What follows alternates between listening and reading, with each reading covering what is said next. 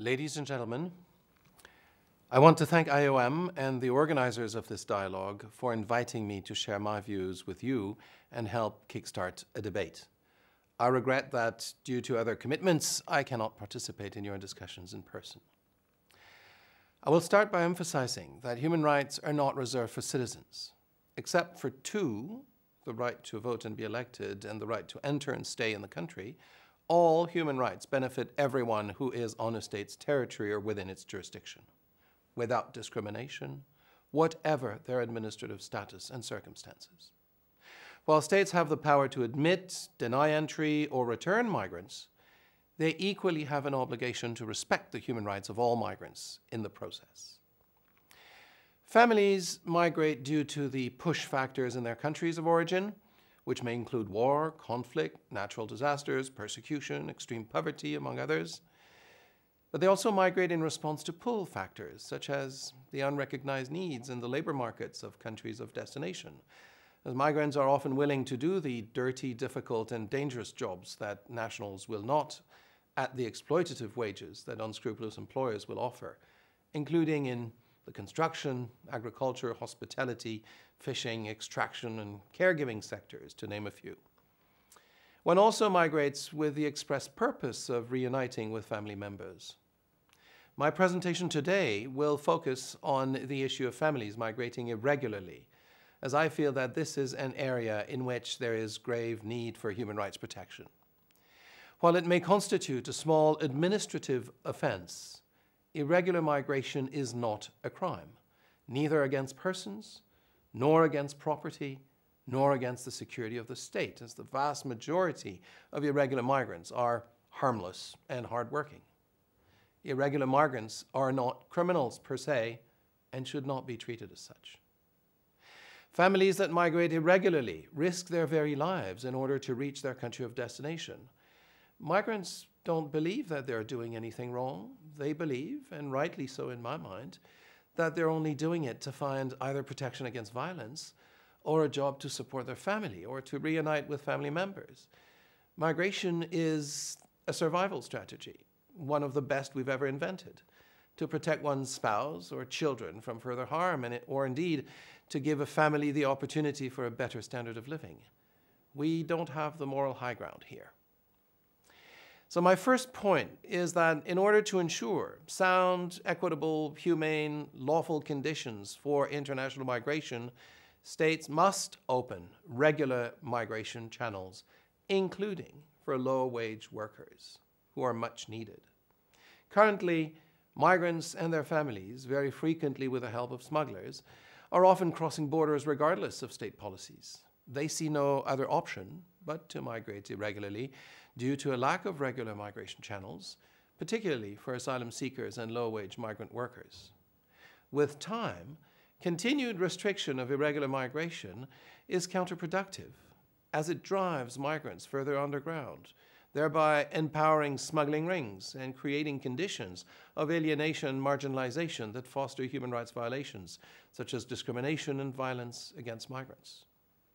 Restrictive policies without regular migration channels for asylum seekers and much-needed low-wage migrants only entrench smuggling operations and underground labor markets where mafias and unscrupulous employers exploit undocumented migrants. Restrictive policies increase the precariousness of the migrant situation by disempowering them, resulting in more deaths at sea and more human rights violations.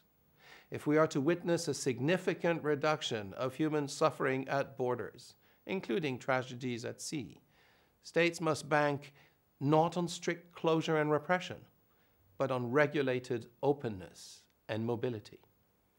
It is paradoxical that in the name of securing borders, states are actually losing control over their borders, as smuggling rings will most often be ahead of the game.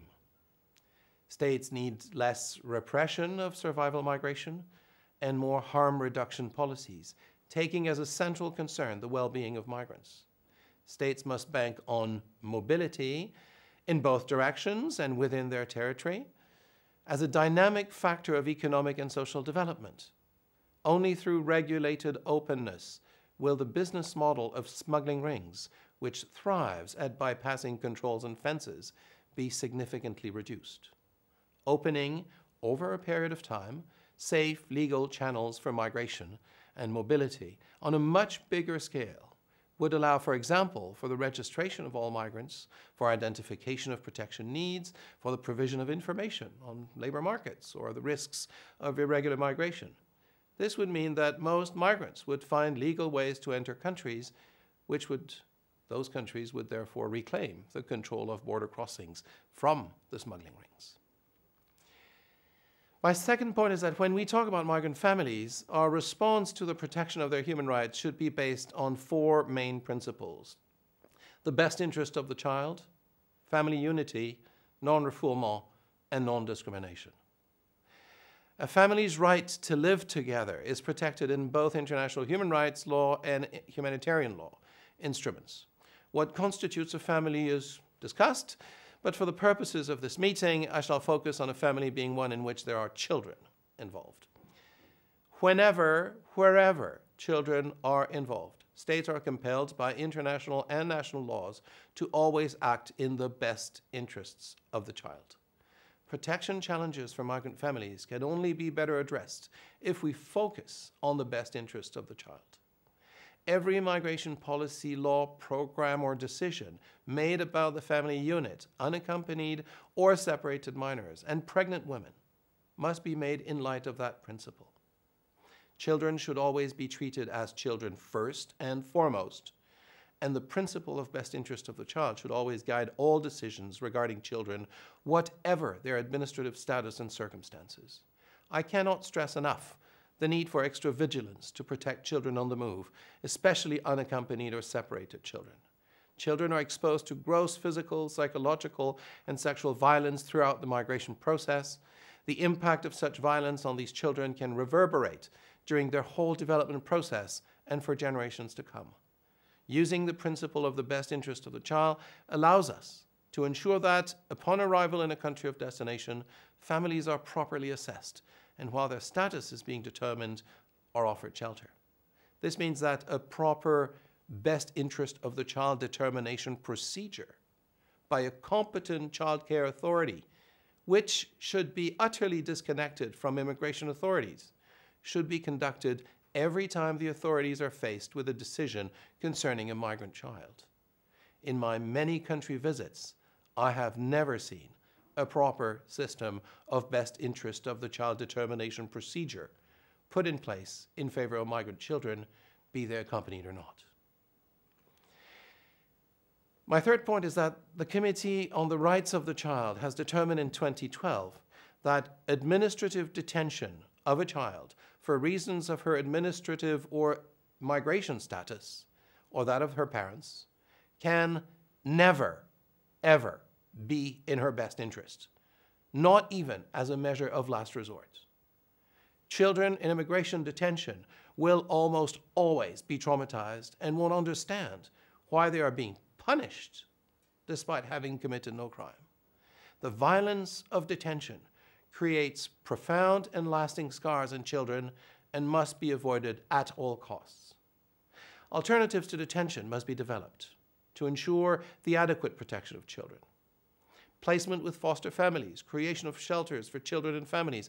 The solutions we use for the protection of our own children in the national child protection system should be applied to protect migrant children.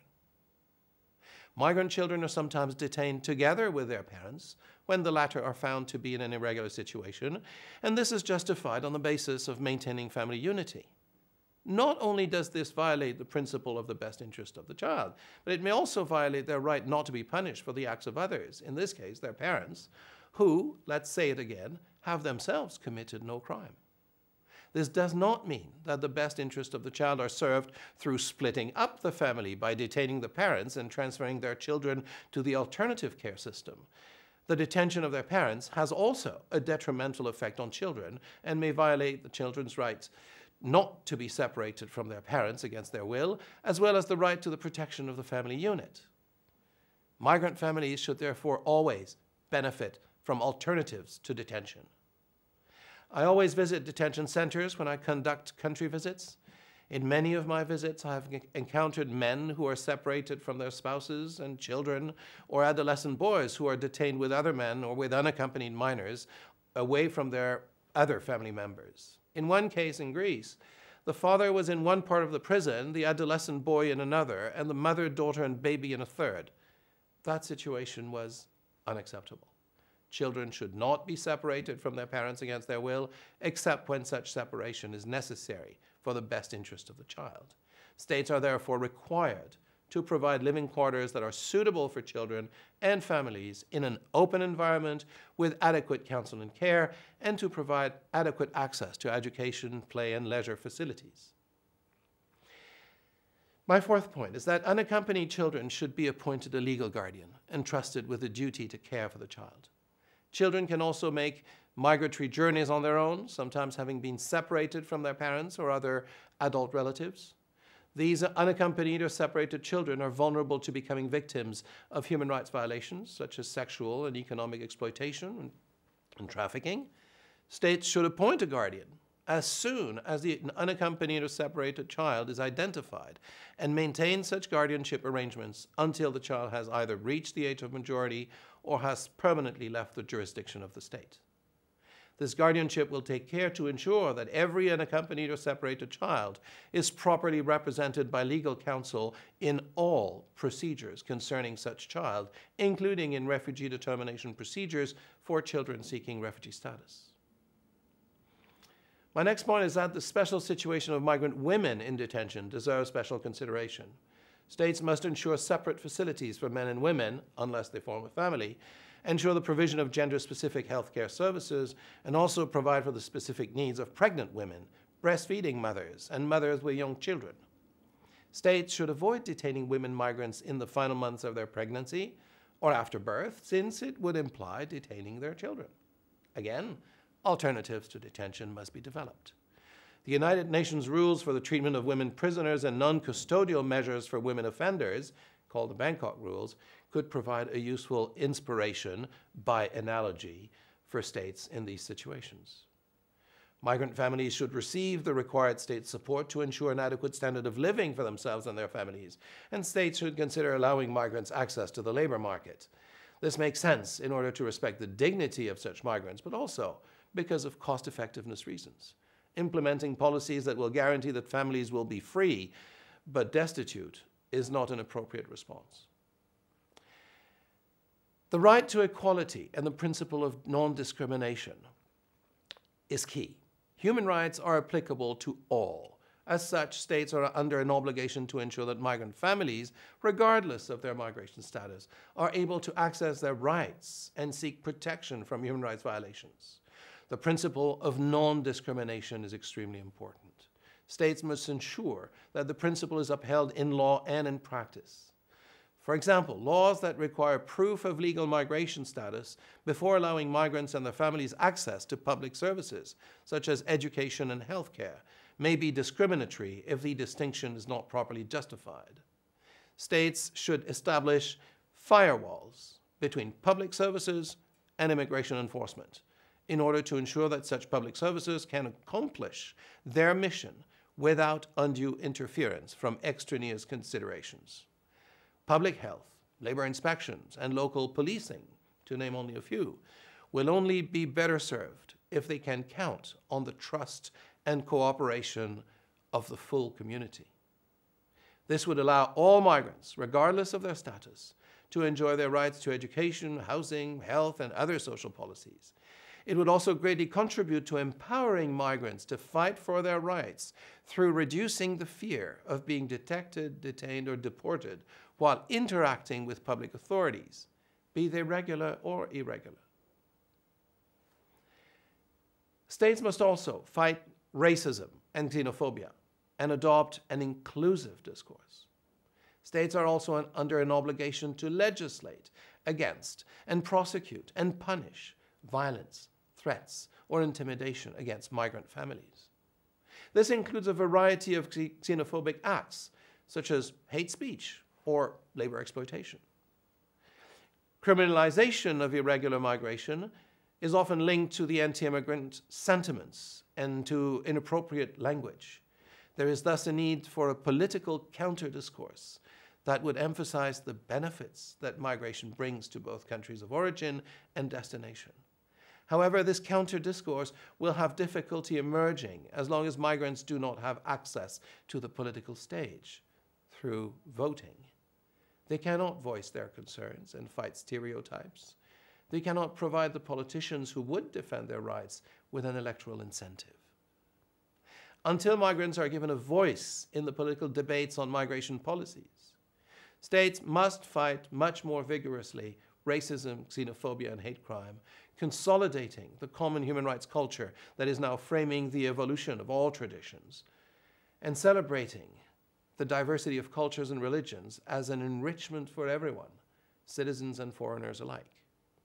States must also favor access to justice for migrants in general, but especially when they are victims of xenophobia. I would like to conclude by saying that yes, indeed, migrant families enrich a country's culture and are agents for development that can serve the economic needs of a country for generations.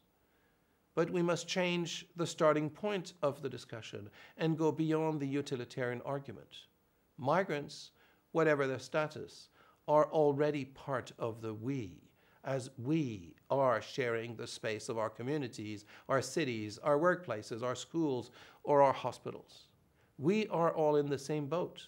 Their rights are our rights, and threats to their rights are threats to our rights. Migrants should be considered first and foremost as human beings, mothers, fathers, children, families, just like us, human beings who have rights, just like us.